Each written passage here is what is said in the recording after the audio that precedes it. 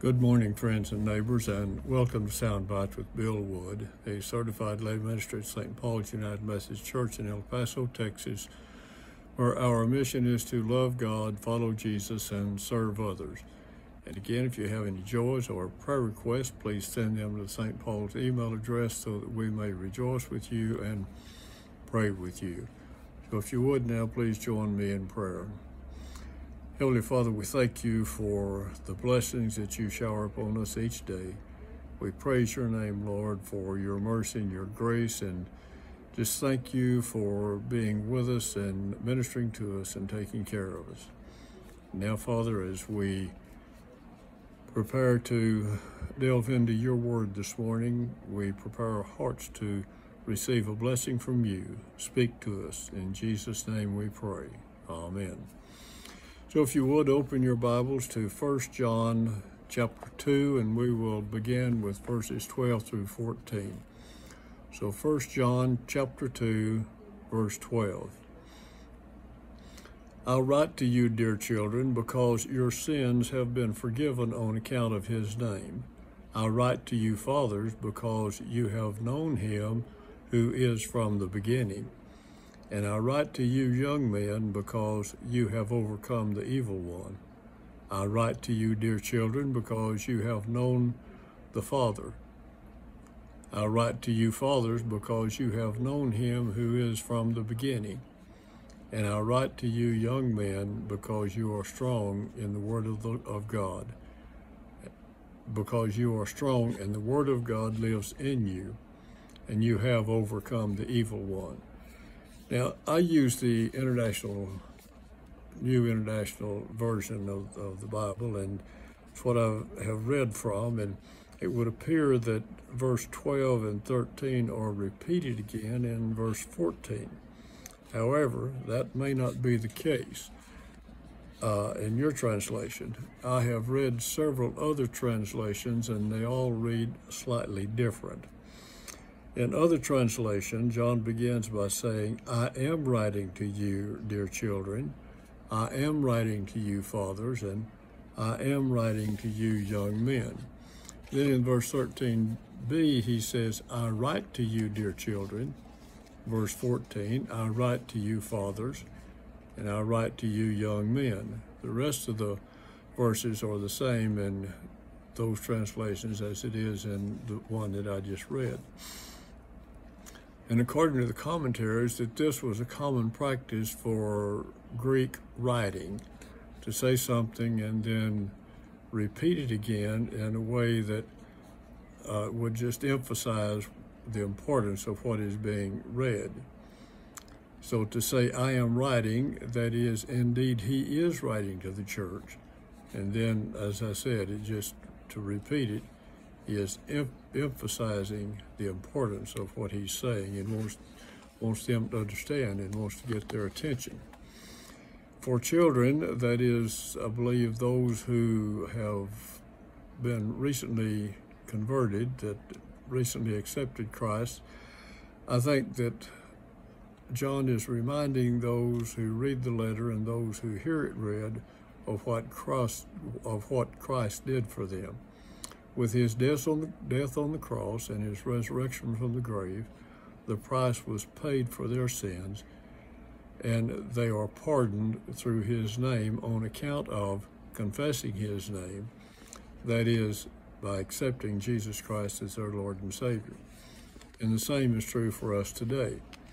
To the fathers, then, that would be, I believe, those who are more mature in their faith, that not only have they accepted Christ, but they have also grown in their understanding of what Christ did for them and are allowing the Holy Spirit to work through them. To the young men, I believe that this could be those who are just beginning to live by faith and growing deeper into their understanding of what it means to be victorious over the evil one, and that the Word of God is always abiding in their hearts, and that they are practicing this and doing that and expressing their love for God in that way. Then John repeats this as a way of emphasizing the importance of remembering who they are and whose they are and what Christ has done for them. Through Christ, we have the gift of forgiveness, and we are able to grow in our knowledge of Him. And we accomplish this by reading His Word and meditating and studying and studying His Word and spending time with God and allowing the Holy Spirit to minister to us and to teach us. To be the source of our strength and power. By doing this, we are able to be victorious over the evil one. Now let us read verses 15 through 17. He says, "Do not love the world or anything in the world. If anyone loves the world, the love of the Father is not in him. For everything in the world is cravings of sinful man, the lust of his eyes and the boasting of what he has done and what he does, comes not from the Father, but from the world. The world and its desire passes away, but the man who does the will of God lives forever." Perhaps as John wrote these words, he may have been recalling the conversation that Jesus had with his disciples shortly before his crucifixion. And this can be found in John, the 15th chapter, verses 18 and 19, where he told the disciples, "If the world hates you, keep in mind it hated me first.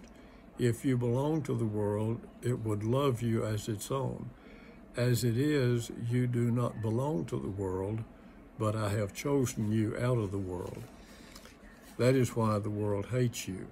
And then also in the 17th chapter of John, verses 13 through 19, as Jesus was praying for his disciples and those who would become followers of Jesus because of their ministry, these verses Jesus says, "I am coming to you now, and that he's referring there to, because he's praying to God and referring there to God, said, "I am coming to you now," or coming to God now, "but I say these things while I am still in the world, so that they may have the full measure of my joy within them. I have given them your word, and the world has hated them, for they are not of this world, any more than I am of the world. My prayer is not that you will take them out of the world, but that you will protect them from the evil one. They are not of the world, even as I am not of it. Sanctify them by the truth. Your word is truth. As you sent me into the world, I have sent them into the world. For them I sanctify myself, that they too may be truly sanctified." This prayer was also said for you and I, because we are followers of Christ as a result of their ministry. And I think John may be reminding the church that even though we live in the world, that we are not to conform to the standards of this world. We are not to allow the wants and the desires to be for worldly pleasures, whatever that might be. And John says that this world and all that is in it will pass away, because we are not of the world, and our desires must be to please God, to be involved in his ministry, and by doing so, we will live forever. Barclay's commentary has this to say: "The Christian cannot escape the obligation to be different from the world. In these verses, John sees things as black or white. There is no neutrality. A man either loves the world or he loves God." And if you'll recall, Jesus said in Matthew 6:24 that no man can serve two masters. The choice remains the same. Either we accept the world's standards or we accept God's standards. Which will it be? Well, I have enjoyed sharing with you this morning, and if you have any comments or different ideas on these verses, please send them to the St. Paul's email address so that I may be able to address them for you. I would love to hear from you. So have a wonderful time with the Lord, and may the Lord continue to richly bless you. Go in peace and in the love of God.